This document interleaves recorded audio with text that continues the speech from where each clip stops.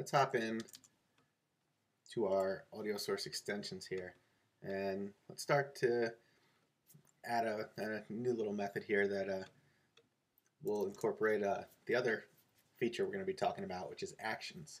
So the play clip by itself doesn't help you out too much, saves one line of code, but let's say we do something, we're going to overload the play clip here, something a little more useful, and taking the same two parameters to start with, and we're going to take in a third parameter here too, and this is action. So action is an actual type. We call it onComplete. So first, quick background on actions, and what they are is essentially anonymous functions. They would be in JavaScript. It would just be a standard anonymous function. It'd be a lambda in other languages like Python and PHP. And what it lets you do is you pass in basically an empty method that has void as its return type and takes in no parameters. And that block of code can be run at any time just by simply doing this. So we'll see the utility of that in just a moment. So let's just copy these two lines up here and get those going. And now we're going to do, actually, let's not copy these. Let's use them. So we have our audio source.playClip method. Might as well use it. So what this is going to do now is just call the playClip method. So that'll get the audio source started to play. So what we want that onComplete handler to do is we want to wait until the audio file is completely finished playing, and then we want to fire it. So having a void return type isn't going to work for this. This is something that we're going to want to use in a coroutine. So let's throw an IEnumerator in there. That way we can call this in a coroutine. So real simple. We're just going to check to see while this is playing, and while it is, we'll yield return null, which will just wait till the next frame for another check. So once we get to this point, the audio file is done playing. So we're going to go ahead and call that completion handler. So real simple. Let's run through the method just to make sure it's clear. We're going to first start playing the clip. Then we're just going to check every frame while it's playing, just yield return null. Just means wait for the next frame. As soon as it's done playing, we're going to call this completion handler. That's what this action is. Okay, so let's add a button in here so that we can actually use this.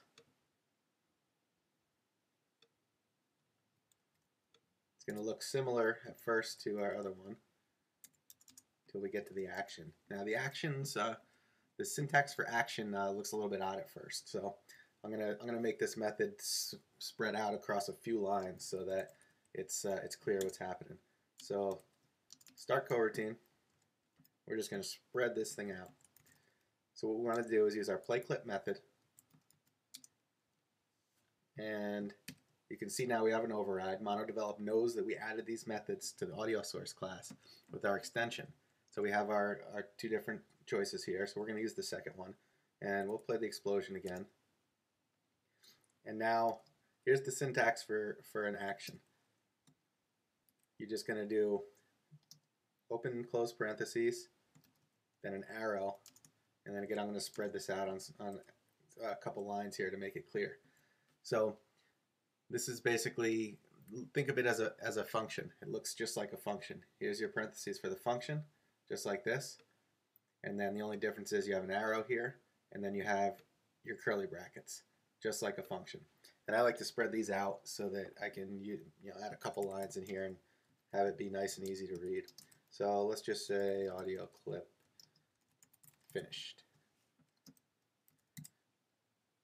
Okay, so what we're doing here, we're just calling a coroutine, and the coroutine is that new method we added, a new overload for play clip.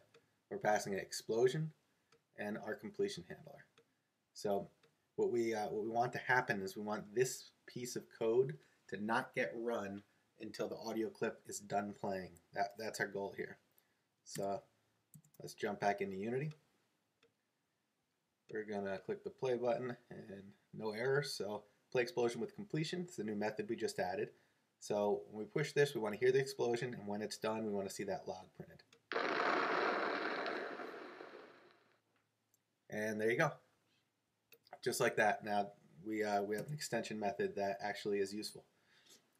So this is something that this is the kind of thing that would be great if it were built into the audio source class, and because just because it's not doesn't mean that we can't add it ourselves. So that's what we went ahead and did here. So let's go ahead and keep going with this audio source extensions class here, and maybe we'll make a play random clicks method. So this one's going to be public static void because it doesn't need to return anything.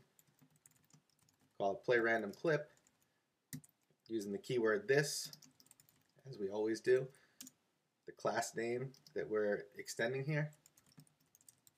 And this time, instead of taking in an audio clip, we'll take in an array of audio clips. Okay, so we just have a quick line of code here to pick a clip. So all this is going to do is use the Unity Engine version of random as opposed to the .NET System.Random class. And we want to grab an index that's between 0 and the length, the number of items in clips. And then we'll call audio source dot play clip. And again, that's just calling into this function up here that we already wrote. And we want to pass it in the clip that we just grabbed a random index for. So now this lets us throw a random assortment of audio clips at it, and it'll just pick one at random and play it for us. So this is real handy if you want to vary your footsteps or vary the explosion sound. Basically any sound that you want to vary, you can have a nice, quick, easy method here that'll do it for you now. Let's add one more button in here.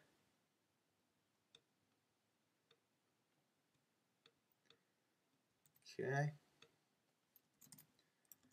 And for this one, we're going to use our audio source again, and we have play random clip right here, and handily if the autocomplete fills it in for us.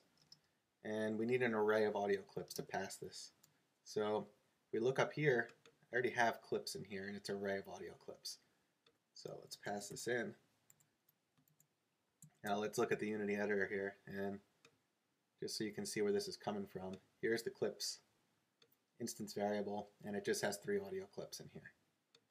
So back to our scene. Let's go ahead and click the play random clip button.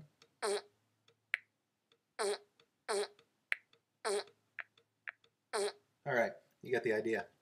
So it'll randomly play an audio clip for us, just like we'd expect. Quite a handy method to have on your audio source there. So let's add one more here if we run low on time. This one's going to be a little bit more complicated, but very, very handy method. I use something very similar to this in all my projects here. So this is going to be a fade out. This will allow you to pass in an audio clip and duration and then an on-complete action.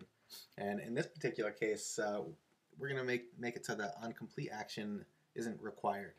So we're just going to do a quick check on that before we actually do it. So following what we've done before in the past here, first thing we want to do, start playing the audio clip. Can't fade a clip if it's not playing. Okay, so now we're going to grab the starting volume. And we can get that from audio source.volume.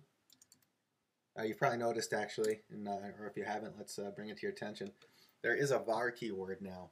Now this is in newer versions of Mono and .NET, and you can use var in most cases as long as the compiler can figure out what type it is. So we could have wrote float if we wanted to, but you could also use var. And this looks a lot like Unity script or JavaScript when you write it like this. Now there are cases where you can't use var. For instance, if we were going to do something like this and then assign it later, that won't work. The compiler doesn't know what type some int is. It has to be able to introspect the type. So if we did this, that would be absolutely fine. So VAR is just kind of short. It's more handy when the types you're writing are longer names, and it's easy to tell what they are from the code that follows. But let's keep going here. So we want to fade this out over time, of course. So just to make note, this is an IEnumerator again, so that we can do this over time and do it efficiently. So what we're going to do is in a while loop, we're going to check the audio source dot volume, and as long as it's greater than 0, we're going to drop it a little bit. So we'll do a minus equals, and we'll use time.delta time times the starting volume divided by duration. So by doing starting volume divided by duration, this will spread out that decrease of time linearly over duration. Now this is fine. There's one thing missing here. We need to make sure that we do a yield return null. That way this gets called every frame for us, and that covers the fading out. So we'll be in that while loop as long as we have volume. As soon as our volume reaches 0, we'll break out of that while loop. So we're done fading out now. And remember, we decided we were going to allow null to be passed in for onComplete.